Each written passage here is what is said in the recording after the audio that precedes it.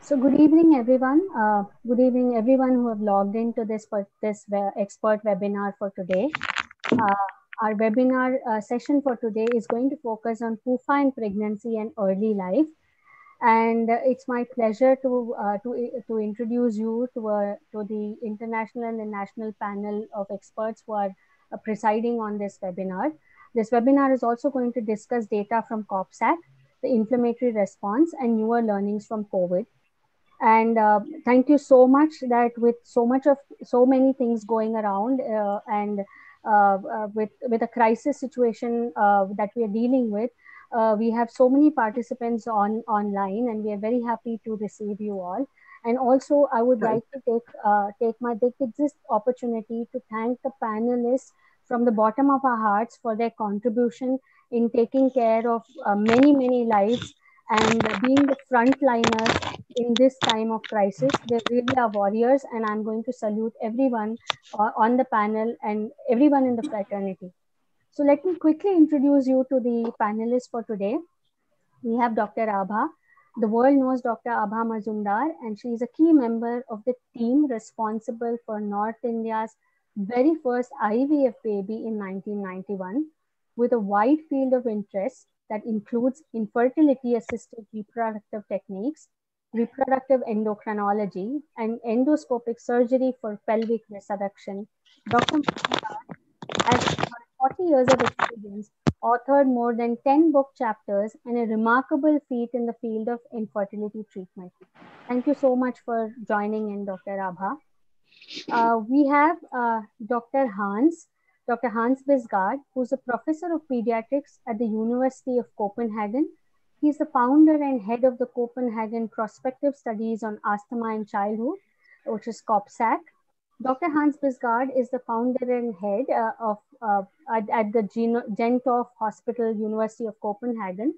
He's been awarded the prestigious 2019 Novo Prize for his pioneering research in understanding how asthma and other inflammatory diseases have early origins. And in fact, he considers his mission to understand the origin of these diseases and has dedicated his practice to translating his research into clinical practice. Thank you so much, Dr. Hans, for joining in from the other part of the world.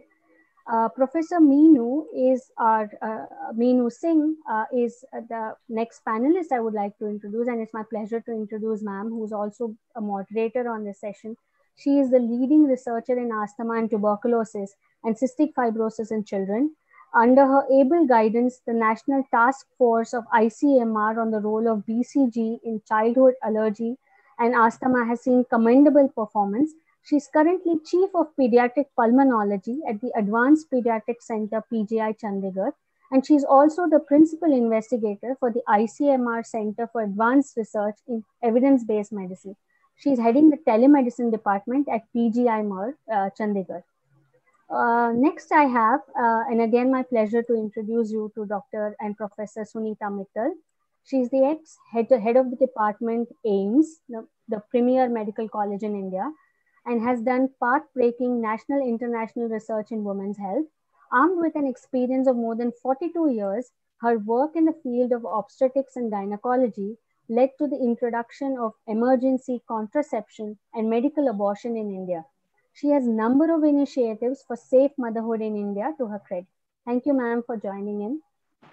We have the last finalist I'm going to be introducing is going to be Dr. Ruma Sinha. She is an honorary professor, Apollo Hospitals, taking care of the Educational and Research Foundation. She's an associate professor at Macquarie University of Sydney, Australia, and a consultant gynecologist, laparoscopic and robotic surgeon, lead faculty, and also fellowships in minimal access and robotic surgery, Apollo Health City, Hyderabad. She has 25 years of rich experience in minimal access surgery, has authored 20 papers and 15 chapters, and has been recognized as a legend in the field of gynecology as Times Healthcare Achievers 2017. And it's so much my pleasure to introduce the expert and the most eminent panelist that I can have today. And going on to our first presentation of the evening, I would like to request Dr. Abha to take ahead the next session, and which is going to be on PUFA, going back to the basics of gut immunity. Ma'am, we'll pass on the controls to you. You can start your presentation.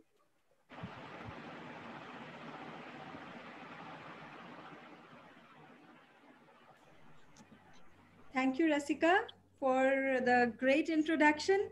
Good evening to all my colleagues, all the delegates who have joined today. It is indeed my privilege to be addressing you on this topic, which I read after I started, to know a little bit about it. And as the first slide goes,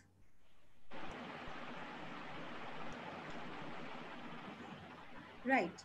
The first question which comes to my audience mind as it came to mine is, what is PUFA?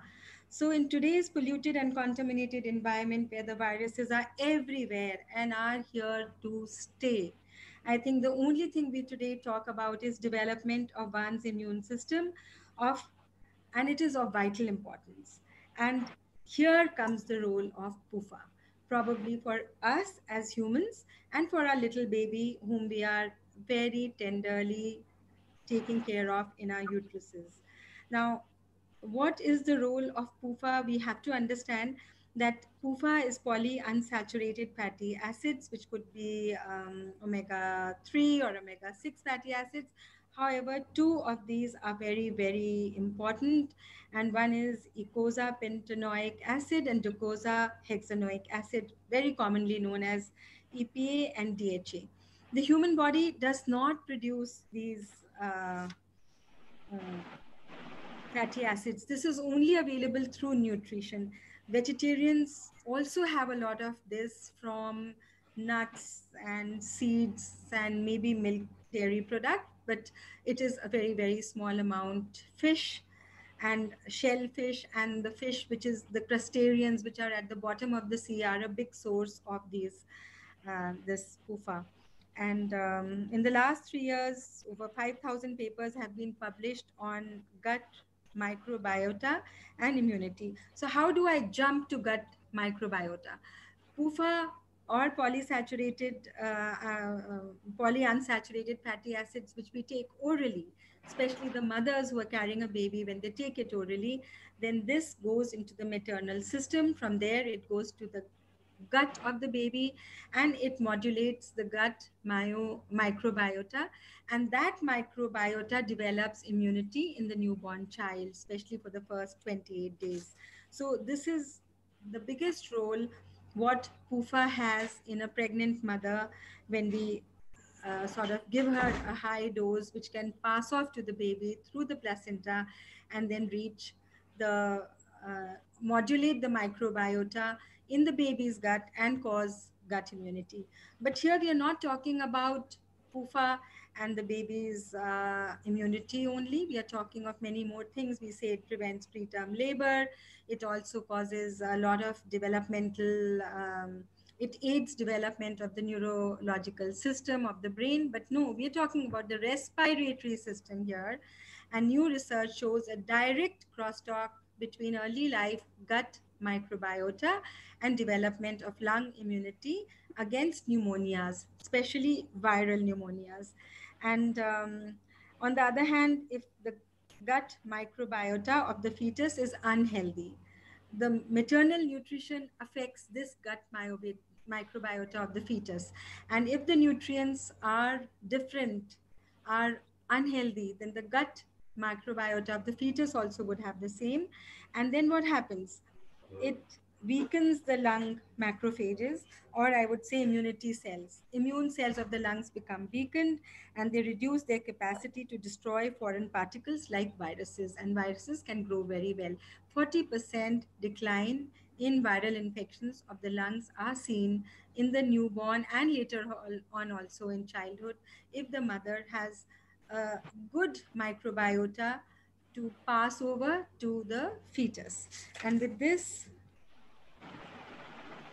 do we really see this diagram is adapted from the recent article in the journal Science, and we see early life microbiota is seeded by vertical transmission from the maternal microbiota. So whatever the mother has goes vertically through the placenta to the fetus. And once it reaches the fetus, it helps or aids in development of the intestinal mucosal microbiota. And this passes over, there's a crosstalk between the lung development of immunity in response to this microbiota, and hence it affects immunity in the offspring critically.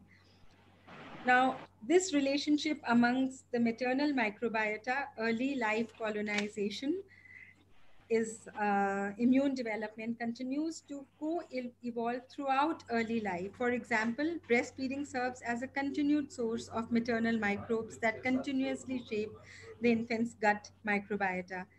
This clearly justifies the paradigm that you are what your mother eats. So, the paradigm you are what your mother eat in today's world, your immunity is greatly shaped by prebiotics and its positive role in programming the gut microbiota, especially from the mother to the baby. With this, let me pass it on to Professor Hans from Copenhagen to take over from here.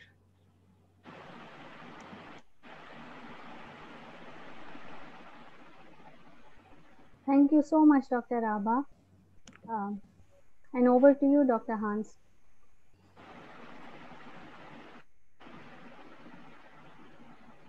I think you have to share your screen for Professor Hans because I've stopped sharing my screen now. Yeah, ma'am. He will share his Dr. Hans. You can take the control and share your screen. And sir, you might have to remove the mute because we can't hear you very clearly. Can you hear me? Yes, yes, sir. Yes. Perfect. Can you see my screen? Can you see the No, screen? not yet. Yet, waiting to see it, sir. You see the screen? Not yet, sir.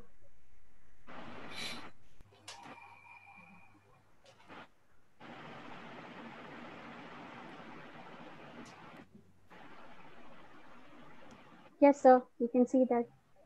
You can see the screen? Yes, sir. Yes, sir. Okay. So I have an audience. Do I have an audience? Yes, sir. You do. You can. Okay. Thank you very much for having me. Thank you to my good colleagues in India. Must say I would have preferred to visit you and see you face to face. Now I'm looking into a screen. I actually don't know if you've left when you saw a Viking on your screen. I hope you're out there. I am pleased to present to you what is the most important study that I have completed in my 40 years of research into childhood asthma. The study is for me, a landmark prospective study we've conducted in our research clinic. It's a clinic of between 40 and 50 researchers dedicated to the study of mother-child cohorts. We have two cohorts. The second one, which started in 2010, and this is the one where we performed a randomized control trial of fish oil. Fish oil was compared to olive oil. We randomized 736 pregnant mothers at week 24, and we followed them and their kid until the kids were 3, when we broke the code, and then for another 3 years for clinical follow-up. And actually, we're still following at the moment, having a 10-year follow-up. The essence of our research is the very dedicated clinical observation. They come to our research clinic. They don't go to other doctors to avoid the heterogeneity between doctors in our country, at least. So we see them often. I believe we've seen them 14 times by now. And it's the essence to understand the results, that this is very deep phenotyping. So it is a single center study. It's placebo controlled. It's parallel group with pregnant women being randomized to fish oil 4 grams a day or olive oil. So it's a 1-to-1 randomization, and the primary endpoint was persistent wheeze or asthma by age 3 and again at age 6. Secondary endpoints were respiratory tract infections, eczema, allergic sensitization, and gut infections. We ended up with 695 newborns in the study, and the effect was quite dramatic. The overall effect, when we looked at everybody in the study, was a reduction of asthma by 30%. But we saw that the whole effect was driven by the women with the lowest blood level of fish oil, meaning the lowest intake of fish oil. You see on the screen to your right, the higher tertile, in the middle tertile, and to your left, you have the women with the lower tertile level of EPA and DHA in the blood. And as you see, the whole effect is driven by those with a low intake, a low blood level. So in this group, we actually saw the overall effect, as I said, was 30%, and in the high risk with low concentration, it was a 50% reduction in childhood asthma. Moreover, we saw a reduction in lung infections by approximately 1/3.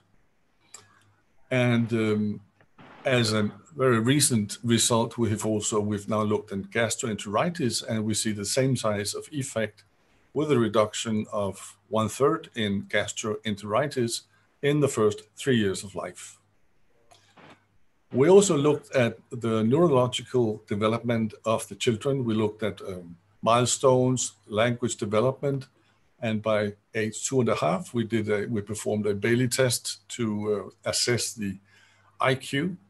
And finally, we did a strength and difficulty interview by age 6, and all of them were improved by the fish oil. In particular, the IQ test by 2.5 showed an effect of gaining 2 points with the boys, nothing in the girls, but 2 points meant that boys were suddenly equally smart to girls. We all know that boys are not as smart as girls. We catch up later, but in the young child, the girls are smarter. But if we had fish oil, we would have been equally smart. So this is, as I said, the one of the other endpoints, the important one, with a hazard ratio of 0.77, meaning a meaningful reduction in airway infections. Another finding was that the gestational age was increased by 2 days, and the size for gestational age was also increased. And furthermore, by age 6, the children who had had fish oil during pregnancy were 0.4 kilo bigger, 0.4 kilo larger if they had received fish oil.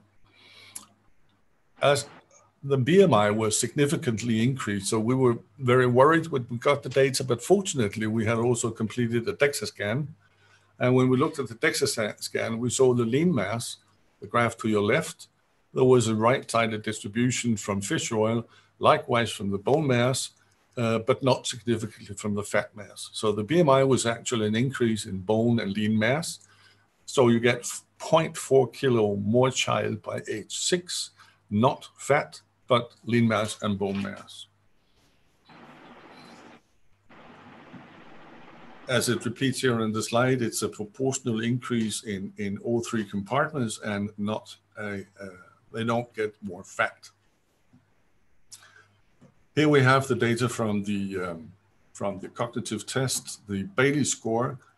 You see on your right, you see the fish oil dark shaded, and to your left, and the pink placebo. So there is an overall right distribution, or a distribution moved to the right, and this is for the boys, as mentioned.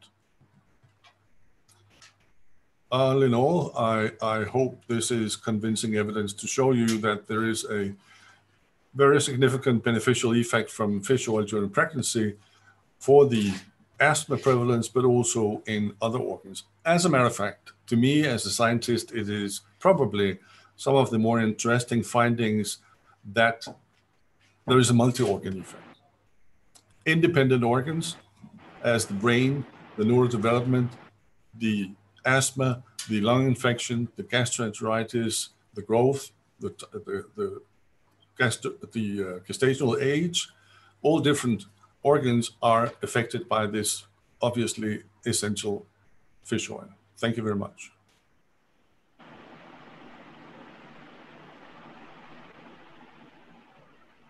Thank you so much, Dr. Hans. That was an impressive presentation. And to add that these studies have been published in one of the most eminent journals in the publication space and in the medical science.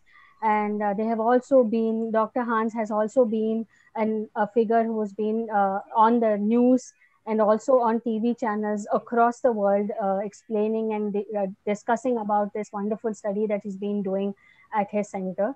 So, Dr. Hans, we would like to go ahead with the question for you. Since Dr. Hans is joining from the other part of the world, he would possibly like to leave after his session. So, Dr. Hans, a question for you would be, COPSAC research is so meticulous and exhaustive, and it clearly demonstrates the critical importance of PUFA supplementation in the pregnant mother after 20 weeks. But why stop after the baby is born? And wouldn't it be equally important for the infant and children? A very good question. I mean, the logic seems to suggest if fish oil is important until the day you are born, probably also after. I would be surprised if the effect of fish oil supplementation would stop the day you were born.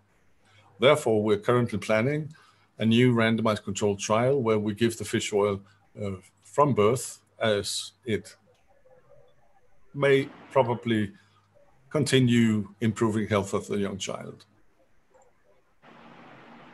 Thank you so much, doctor.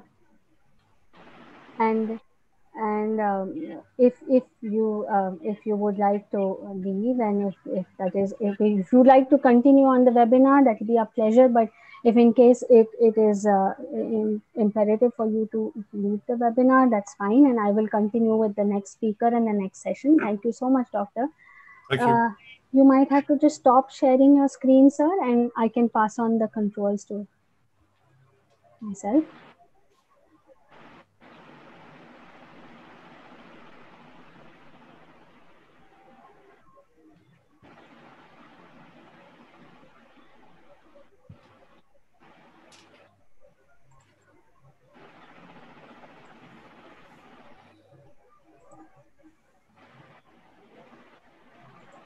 Just give me a second.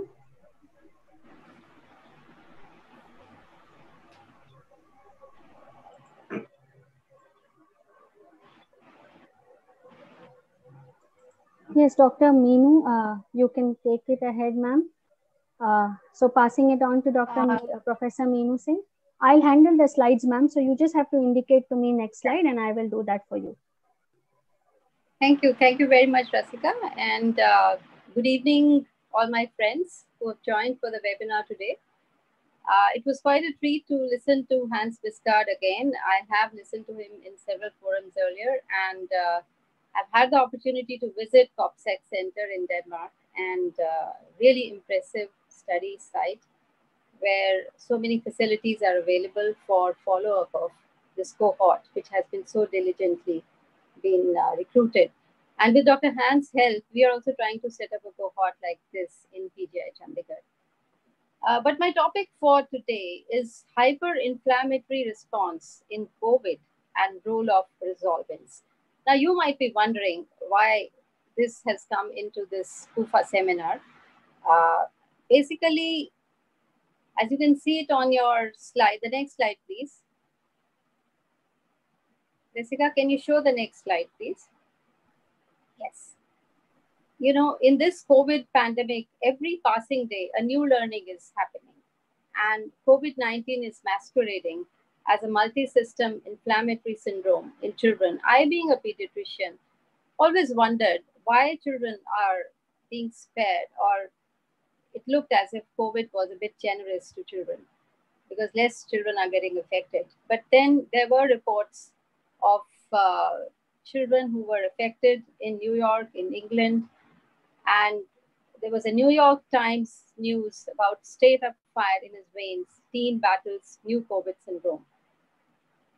And this condition, which the CDC thought and called as multisystem inflammatory syndrome in children, has actually shaken this widespread confidence that children were largely being spared from the pandemic.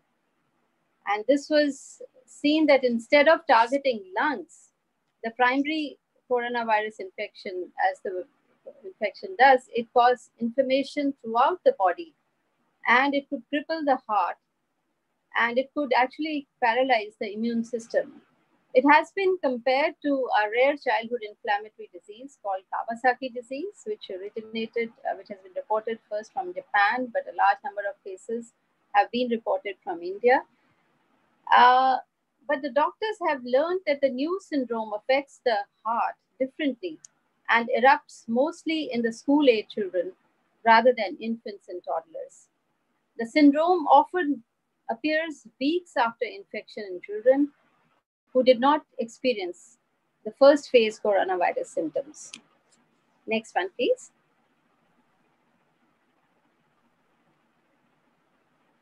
Now, the hyperinflammatory syndrome in COVID, it can extend to various organs of the body. And the organs which are affected could be the circulatory system, and that means heart, and that affects the kidneys. The body goes into shock. There is a cytokine storm.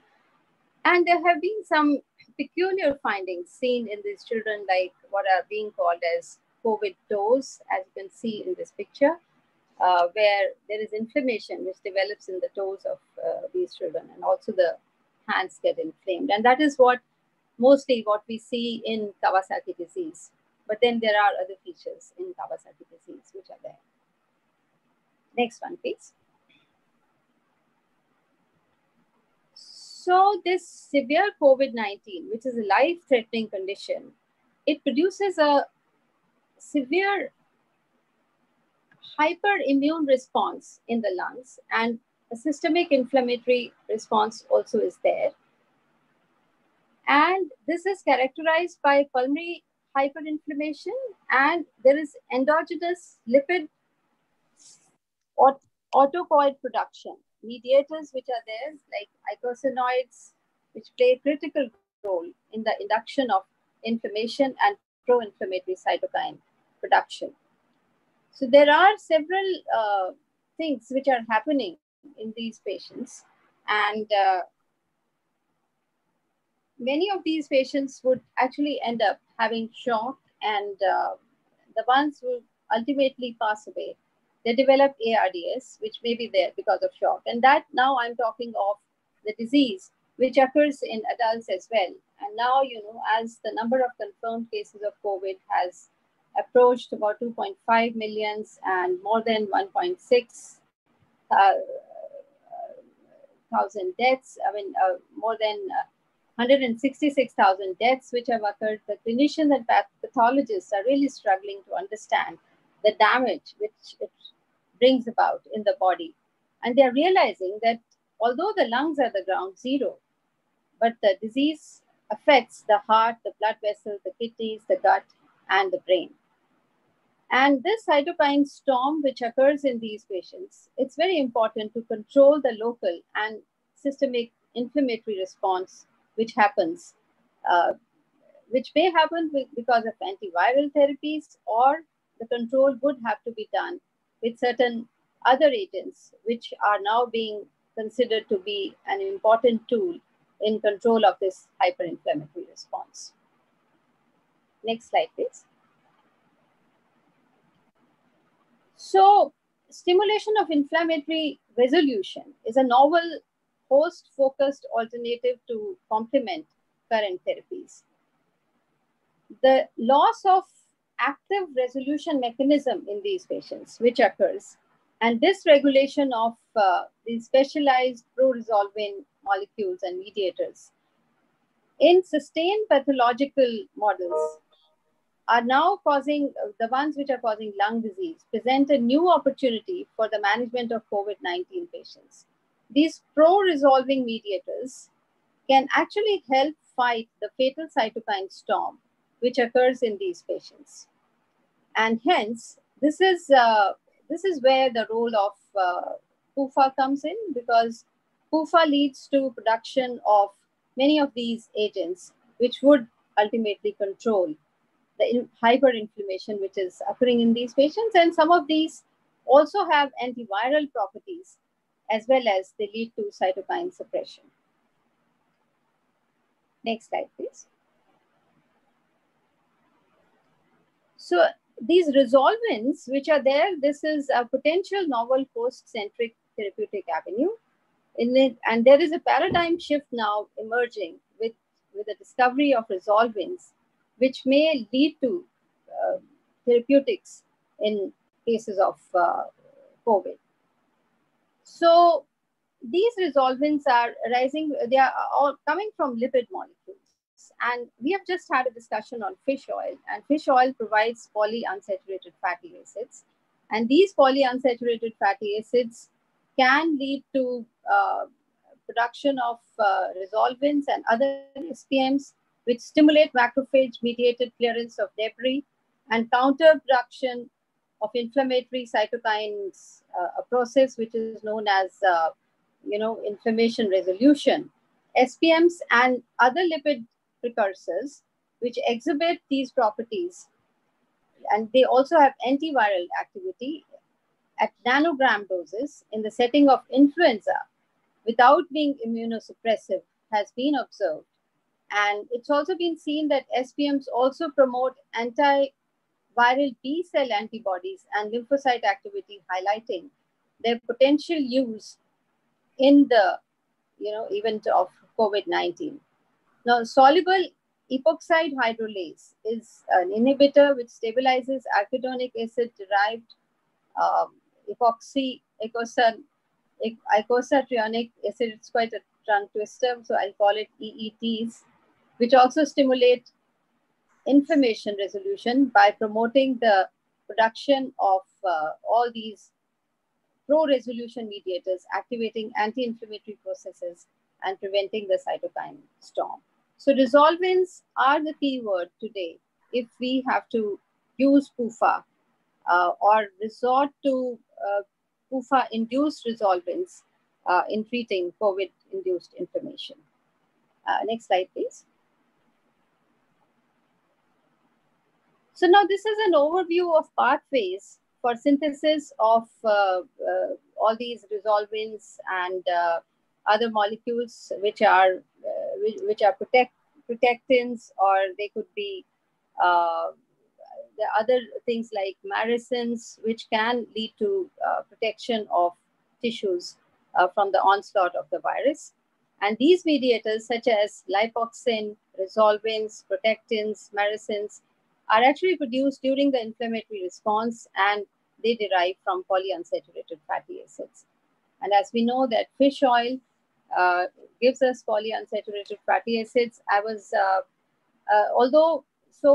POPSEC studies have shown that it is the intrauterine administration, that means when the baby is inside the womb of the mother, that when they are exhibited to PUFA, they develop a kind of resistance to getting infections as well as allergies.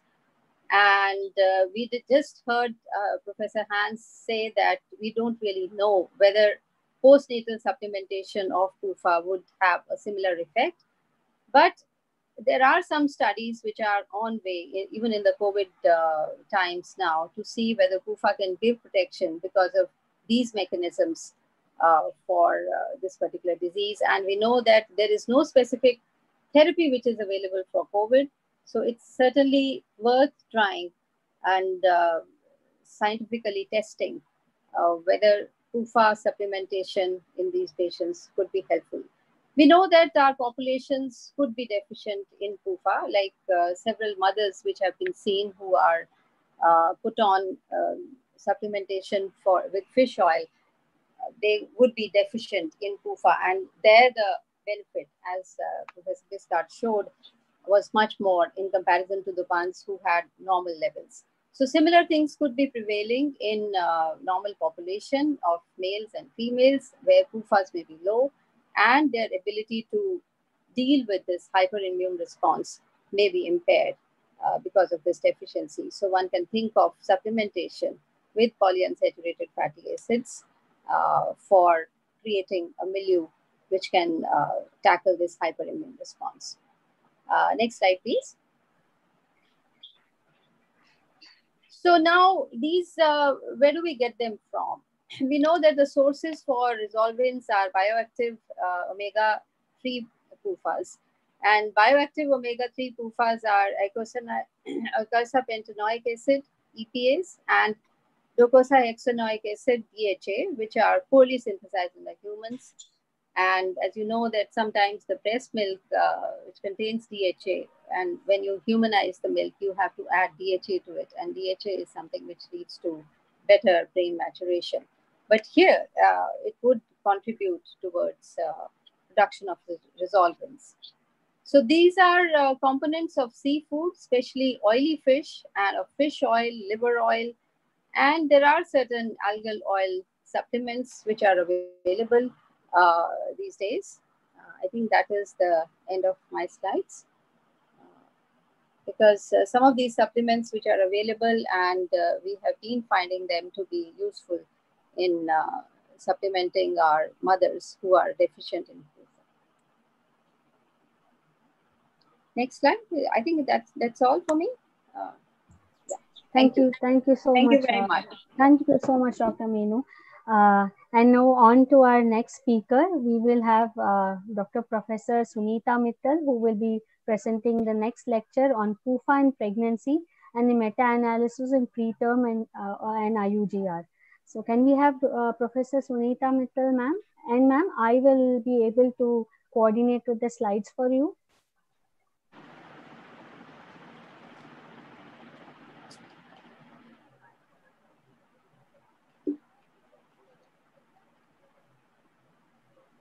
Ma'am, can you hear me?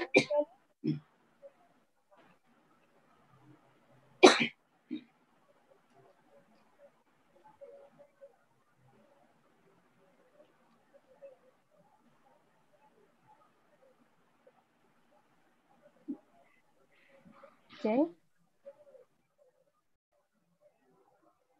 Hello, ma'am.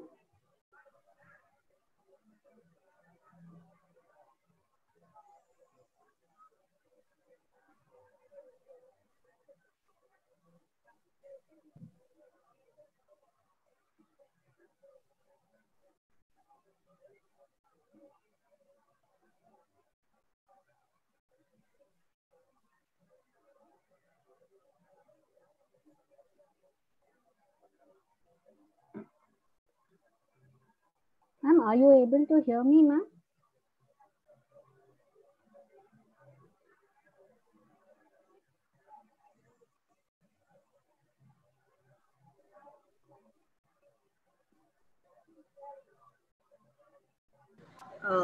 Hi, Dr. Jay. Yes, Dr. Jay, yeah, yes, I can see Dr. Sunita in the attendee side. Can you please give her a presenter access? Yes, ma'am, sure. Yeah. Because ma'am has been logged in from 2 devices, so we need to rectify from 1 device. Sunita ma'am, can you please raise your hand so we can find it?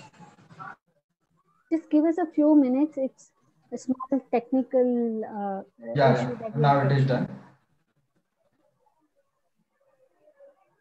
Ma'am, can you hear me now, ma'am?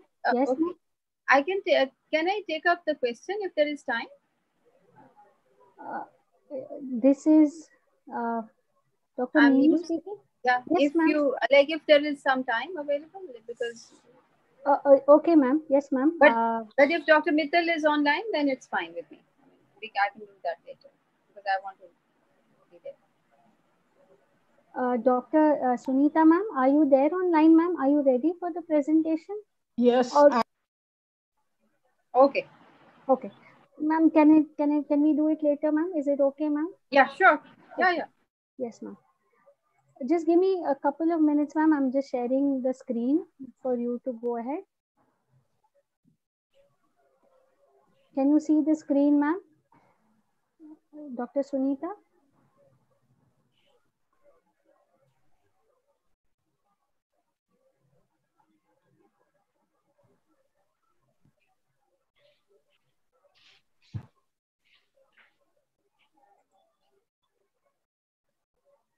Ma'am?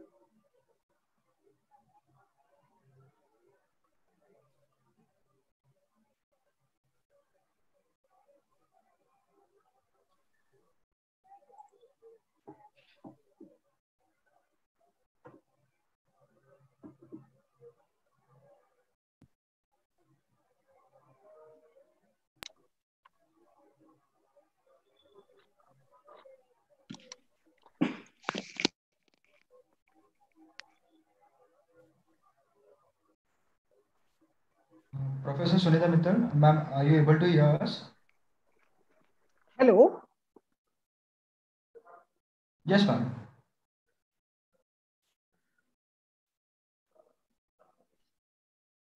I think so. There is a connectivity issue with ma'am.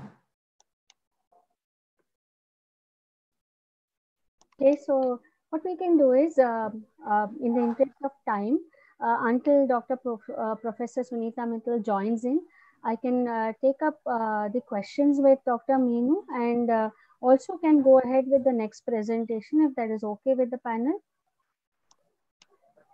Yeah. Just give me 1 second. Dr. Meenu, ma'am, can you hear me clearly? Yes, Rasika, I can hear. The question for you would be, in the interest of everyone who's joined in, COVID-19 is baffling us day after day, and we can understand that. And the understanding is still emerging and evolving. Would you like to share the experience of managing COVID at PGI Chandigarh? And secondly, what we witness now with the multi-systemic disorder in children, is this a potential risk for us in India also with children and adults, ma'am?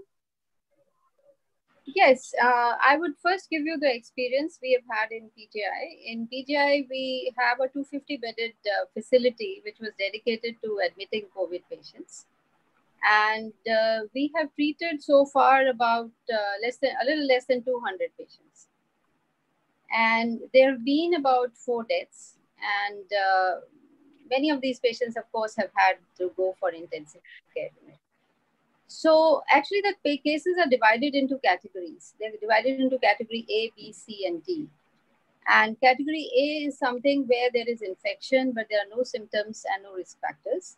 And these patients actually are just given hydroxychloroquine as a, you can say, not as a prophylaxis, but so that prophylaxis for developing the disease. And that's all. The second category is where the patients have are high risk. For example, if they're diabetics, if they're hypertensive, or if they're frontline workers and they turn out to be positive. In those cases also, we give them hydroxychloroquine, plus we monitor them, and these days we are actually doing a trial for Mycobacterium bolshae, where, which is being tried as an immune potentiator in these patients. Then the category C are the patients who start developing symptoms and the ones who have, in fact, borderline hypoxia, but they are not yet in the intensive care unit. So these patients actually are being, treated more seriously. They get oxygen, all the supportive therapy. As we know, nothing is sacrosanct that is going to work in these patients. So supportive care is very important. Their fluids, their diet, and other things are important. But along with that, drugs like ritonavir and some of these, antibodies are being tried in these patients. Even plasma exchange actually has been done in some of these patients. And the ones which are category D, which are very severe, which are in intensive care unit, intubated on, if they have ARDS-like features, they are being treated like in a standard way, which are for intensive care patients. And they're also given all these therapies, which are now becoming available. All new therapies actually are being tried these days. So this is how we are managing these patients. As far as children are concerned, we've had 4 children, and 2 of them have died actually. But that is all because of their comorbidities. One was a child with a heart disease, was a congenital heart disease, was going to be operated, but then turned out to be COVID positive. And this patient died of heart failure. There was another child who had hepatic encephalopathy, who's also was COVID positive, and he died because of hepatic encephalopathy. The other 2 patients are okay; they survived. So we have not yet seen the Kawasaki-like syndrome in our patients. Although our center kind of reports Kawasaki disease quite a lot. So they are quite used to seeing these patients, but we are not very sure whether they are exactly like Kawasaki, because in Kawasaki they have involvement of the coronary arteries. So we have not yet seen these vasculitic-like presentation of these patients, but you have to be ready for all kind of emergencies and all kind of possibilities which may be there as the infection rates are rising.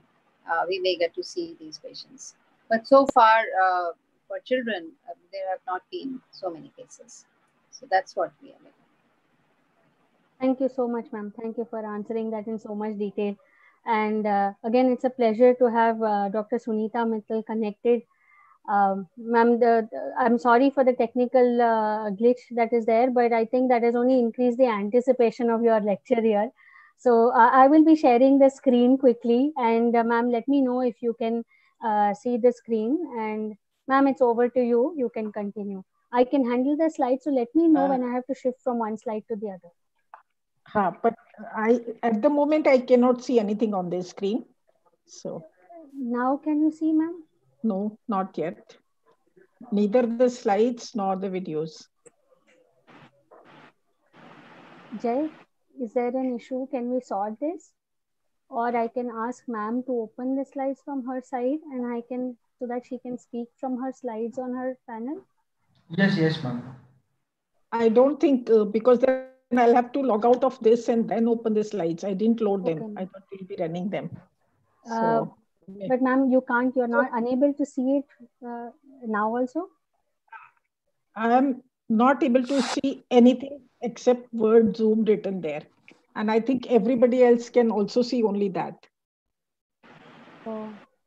No, actually, we can see the screen. We can see. I think, ma'am, if you see the screen? If you click on the, at the base, maybe you change the. Click on where? Yeah. Ma'am, can you see a small blue color video kind of a thing below in your screen? Or if you can download this Zoom itself, is it asking you to? Zoom is on my screen. Yes. Okay, ma'am.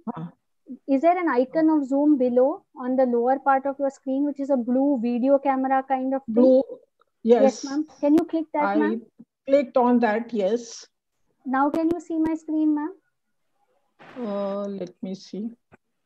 No, it was earlier very nicely visible. Now nothing is visible. Ma'am, have you opened the Zoom application? Yes, maybe I reopen it. Yes, ma'am. Yeah. Now able to see, ma'am? And I go to the link again. Maybe. No problem, ma'am.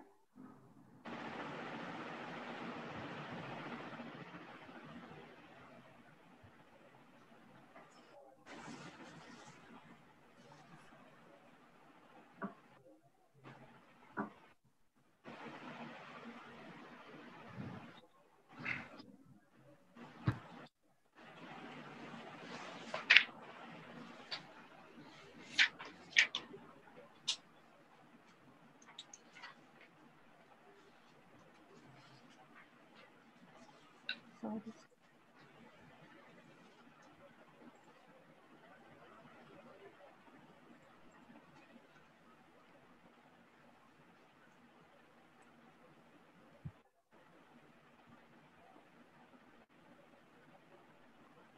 Ma'am, can you see it now, ma'am? No, I think so. Sunita ma'am has left the meeting. Oh, okay. So, I think, Jay, what I will do is I will continue it, and I will maybe ask the question to Dr. Abha, and then take on Dr. Ruma's ma'am's presentation also. And then when Dr. Sunita Mittal comes in again, I would like to ask her question, ask her to present her. Yes, ma'am. Sure, definitely. Yeah. Dr. Abha, would it be okay if I can, if you could take up your question now, ma'am?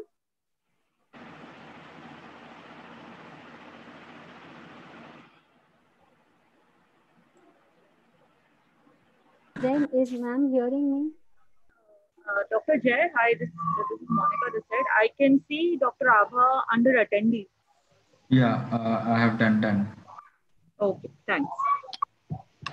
Dr. Abha, ma'am? Can you see me?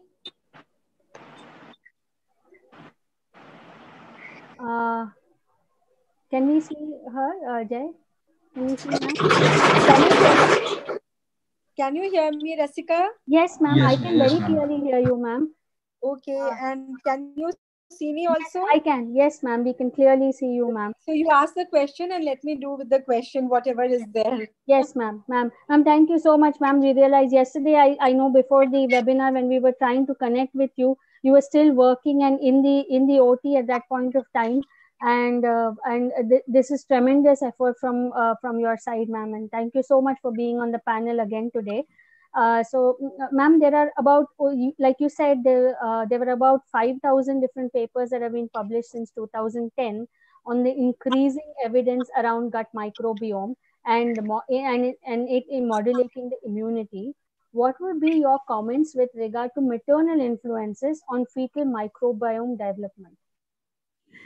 See, Rasika, while evidence is accumulating that microbial programming begins in utero and is probably the main component for the development of a balanced mucosal immune system in the newborn, we still need more knowledge in this area, which would guide future clinical trials, and maybe manipulating maternal diet could be a possible strategy to prevent not only adverse pregnancy outcomes like preterm birth or birth weight, but also aid the development of a healthy microbiome in the offspring and thus better development of immune system.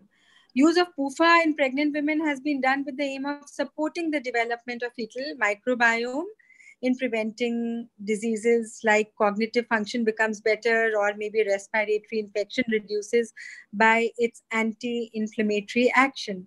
So it strengthens the fetal respiratory immune system. This is now being tried in clinical practice following publication of several research papers. So I feel that it does develop in the fetus. The fetal microbiome development happens in response to maternal diet, and a good maternal diet would lead to a good fetal microbiome development, whereas a poor diet would lead to a poor fetal microbiome development. Thank you so much, ma'am. Thank you so much for that, for your response. And now, if we have to continue with our webinar, thank you so much for listening on to us participants who have been logged in. I would like to take it to the next lecture presentation, which will be by Dr. Ruma Sinha. Ma'am, again, welcome, and my pleasure to have you here on the panel. Ma'am, can you continue with your presentation? I can change the slides for you. Thank you, Rasika. Am I audible to everybody? Am I audible to everybody? Yes, Dr. Ruma, very well. Great. It is great connecting with Dr. Abha, Dr. Meenu, and unfortunately, we have not yet managed to hear Dr. Sunita. And excellent kind of discussion here with Dr. Hans. I'm really thankful for the organizing team, especially Joe and the other people, of including me in this very, very interesting topic to be discussed this evening. I think when we are starting this meeting, we are talking about a preventive strategy here. We are not talking about a therapeutic strategy where we are trying to treat a disease, but we are talking about a preventive strategy, and that's really I think the next go in medical science and how we treat our patients. So we've understood by the previous panels speakers that the PUFA or DHA or the EPA is important for various development. And we have today concentrated only on pregnancy and the effect on the fetus. But if you go to the literature and actually look into it, it has effect on everything, like heart disease to cancer management, and so many things. So it's actually really an overall preventive management for health strategy in our population. Can I have the next slide? So when we understand that DHA or EPA or PUFA is important, how do we get it? Now, we understood that the DHA and EPA are actually not generated in our body. We don't have them. So we need to get it from somewhere. So that dietary source becomes the most important factor. In the dietary source, again, we have to understand that we can have either a vegetarian or a non-vegetarian source. Whenever we talk about essential fatty acids, the first thing that comes to our mind is non-vegetarian diet, and especially the fatty food like salmon or mackerel or things like that. But we must understand that ALA is also a very important factor and very important part of the whole armamentarium in which we are talking about essential fatty acids. Now, ALA is actually abundantly available in vegetarian meal, and of which you can see that flaxseed, soya bean, beans, and even green vegetables and things like that have quite an amount of ALA. The ALA can get converted into some part in DHA and EPA, the other 3 omega-3 fatty acids in our body, not very efficiently, but in some parts. So it is not that we cannot get DHA and EPA from a vegetarian diet at all. So can we have the next slide, please? Right. So in order to have the optimal amount of these essential fatty acids, this picture actually speaks, it's a picture worth 1,000 words, and you can understand that to be able to get the correct bioavailable optimum dose, you either need to eat half a pound of salmon every day, or keep 12-hour large fish oil, or maybe 1.2 grams of walnut, and things like that. So these are very, very important factor which we need to understand, that how much will we consume to get the right amount of optimal dose. So next slides, please. So that is where the technology comes in. So what we have now understood, that in case we need to have larger dose of optimal intake of these essential fatty acids, we could actually package it well so that there is good absorption, and we can give it better to the patient so that their absorption is better. So what works here is the microencapsulation and emulsification of the essential fatty acids. Now this is surrounded in something which is like a yogurt, but not really a yogurt. And that coating, which is an emulsified way, actually bypasses the first effect. So firstly, pass effect. So nothing gets destroyed or lost as it passes through through the liver. And then these particles actually slow down its movement via the small intestine. So what does that happen? So there's ample time for it to get absorbed into the bloodstream. So the slow movement adds to this, and therefore they are much more bioavailable. In fact, they are almost 300% time more bioavailable than if you take the fish oil in soft gel capsules. So that's what the technology is being talking about. So this dispersion of the and emulsification actually helps one to bioabsorb these essential fatty acids much better. Next, please. Okay, so most of us, and I think Dr. Meenu mentioned that many women are deficient in essential fatty acids or PUFA when we so we could actually even check the omega-3 index, and see whether you are really deficient. However, most Indian diet is not non-vegetarian. Even if there is non-vegetarian, we must understand that in Indian diet, the amount of non-vegetarian that we eat is not so much. So it is not that a half a pound of salmon you're going to eat. You may eat one piece, and that's not really going to add to too much of. So supplement becomes an important source for bioavailable DHA and EPA, and of course also ALA, for all the benefits that my previous speakers have already spoken. So I think I will stop here and see if we have any questions from the audience, or we have any discussion amongst our panelists. Thank you so much for giving me this opportunity.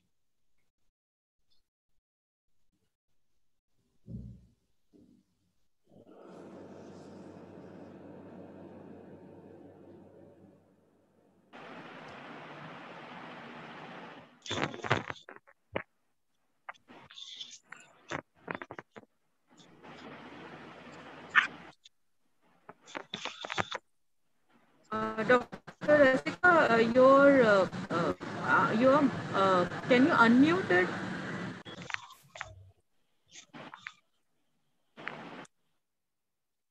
Very sorry, very sorry.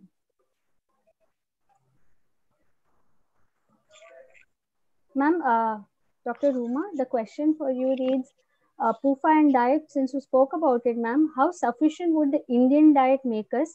And what is your advice for pregnant women who have insufficient levels of PUFA in pregnancy? Can you hear me, ma'am? Was I clear? Ma'am, you're also on mute, ma'am. Okay, can you hear me now? Yes. Yeah, it's great to see Professor Mittal on the screen. I don't know whether she can hear me. Anyhow. Yes, I can hear you. Hello. How are you? Good. I'm good. Okay, great. I just answer one question and then we'll listen to you. See, it's very important to talk about diet, and I think it's just not related to PUFA or anything. Diet is what we are. So we have to understand that. Primarily, Indians are more or less vegetarian people. We are not a very big intake. No, I can hear you. Thank you. Non-vegetarian food, especially sea food and sea fish. So we have to understand that yes, Indian diet and vegetarian diet is rich. So it's something like nuts, like walnuts, flaxseed, and especially to understand the ground flaxseed and not the whole flaxseed, because the whole flaxseed is not easily digestible. So you need to have the ground flaxseed, walnuts, green vegetables. These are some of the things which are actually rich. Even soya bean is rich. So I would think that if I have to give a suggestion to my pregnant patients, I would say maybe they should increase these dietary factors, because just supplements is always not the right approach. But if I feel that their diet is not sufficient, they are in their omega-3 index very low, that obviously. So I understand that their good omega level will give benefit to their newborn fetuses. Then I would definitely suggest that they should take supplements.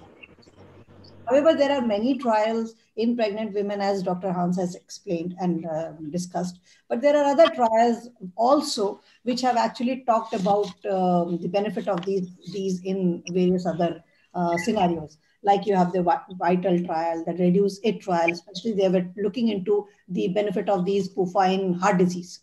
Some benefit, some didn't show benefit.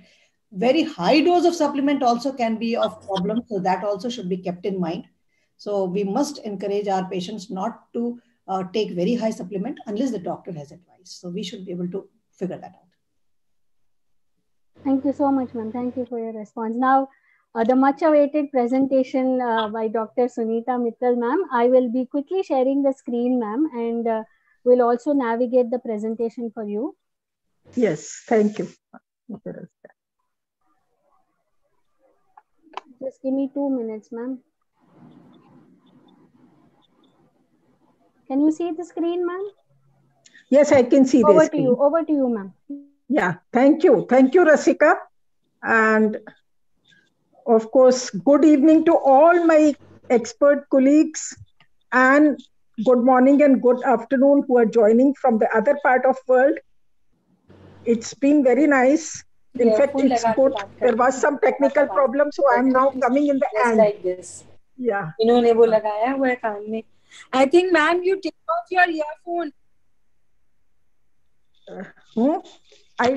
What do I do? Good evening, ma'am. Just take off your earphones. Don't use your earphone. Okay. Remove your earphone. You are able to hear me? Yes, ma'am. We are able to hear you. Better hear me? Yes, ma'am. Yes, ma'am. Okay. And you can see me also? Yes, ma'am. Okay, let me begin. In any case, we have already heard very good things about this.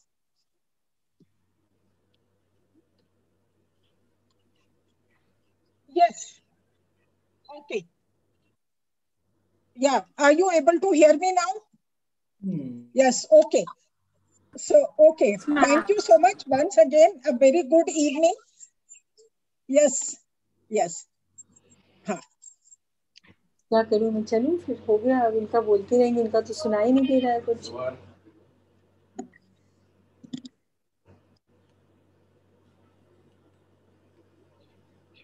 Ma'am, go ahead, ma'am. Sunita, ma'am, can you listen to me? Yes, I am able to hear you. Continue, ma'am. We can hear you very clearly, ma'am. Can you see my slide, ma'am?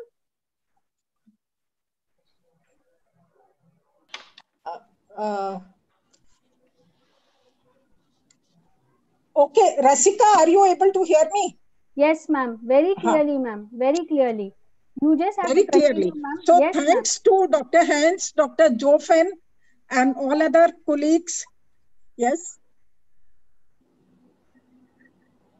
Okay. Okay. I can see the slide. Huh. Yeah. So ahead, we have already heard about the role of PUFA, the types of PUFA, how it does influence.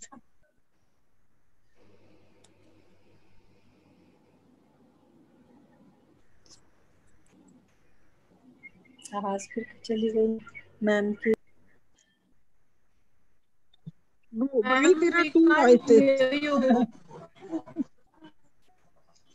Yes, I can see the slide. Huh. Now you're audible, ma'am. You can go ahead. Ma'am, you're clear, ma'am. Ma'am, you can go ahead, Actually, ma'am. I can hear two sounds. So can you make it single? Jay, is there any issue with that one? Or ma'am, but what we can hear you very clearly, ma'am. So you can continue, ma'am. We are not hearing two sounds. So you can go ahead with the presentation, ma'am.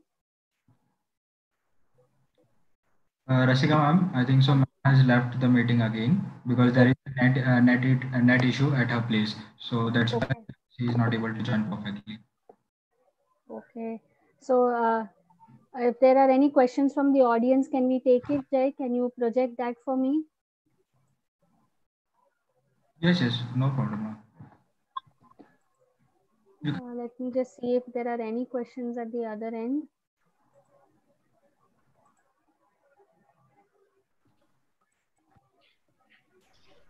I'm not really seeing any of the other questions that have come up. Are there anything on the chat that is there? No, ma'am, not yet. Okay.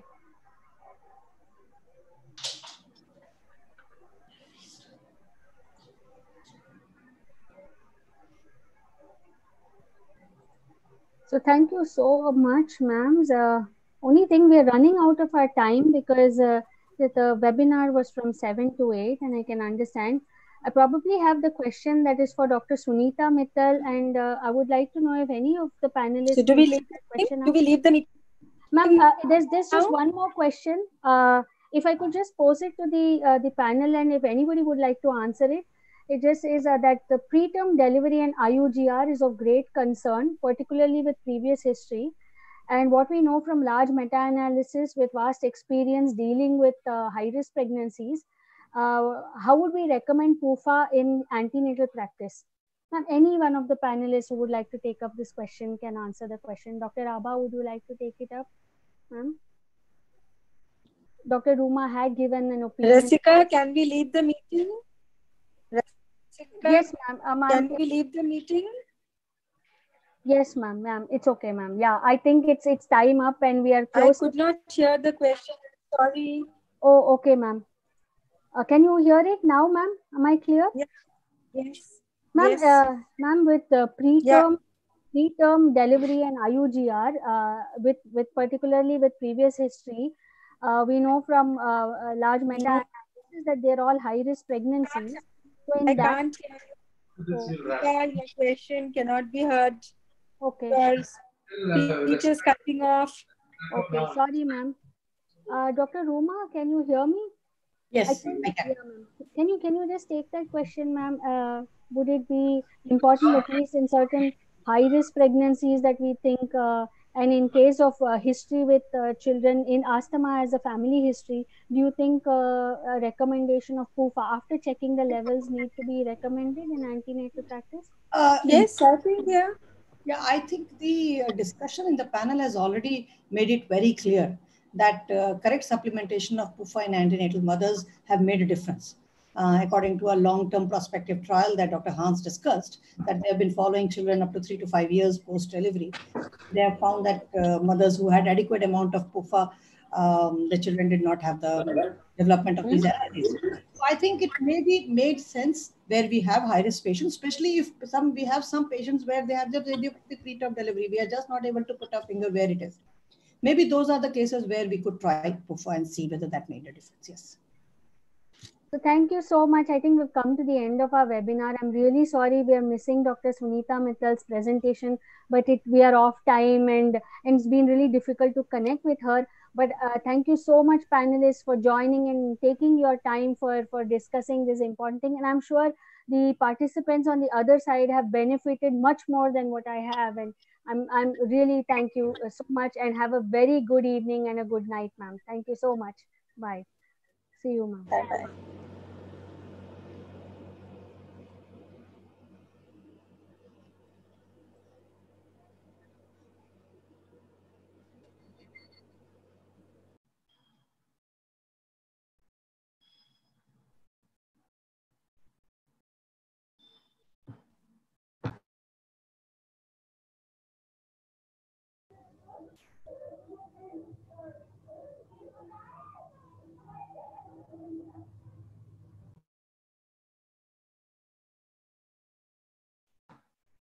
Hello, sir.